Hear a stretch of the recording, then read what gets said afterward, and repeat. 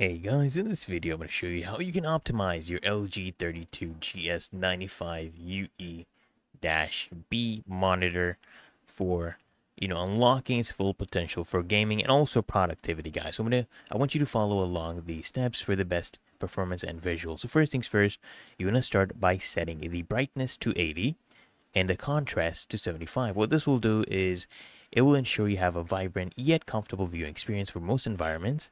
Then for color settings, guys, what I want you to do is I want you to access the color adjust menu and then choose the custom mode for RGB. And I want you to adjust it to the following values: red, set this to 50, green to 48, and blue to 46. This will actually give you natural and accurate colors.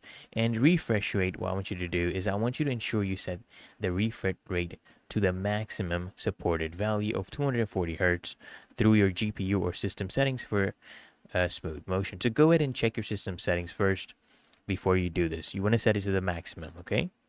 And then response time. So I want you to navigate to the game mode section and set response time to fast.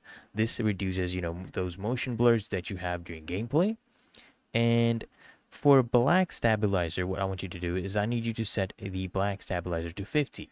This will give you improved visibility in dark scenes without, overexposing any bright areas. And adaptive sync. Here, guys, I want you to enable G-Sync or FreeSync Premium in the monitor menu and your GPU settings to basically eliminate screen tearing for that smoother gaming experience. And for preset modes, guys, what I want you to do is I need you to choose Gamer 1 preset for FPS games, and then Reader mode for heavy text, tasks, or the HDR effect if you're doing media consumption, okay?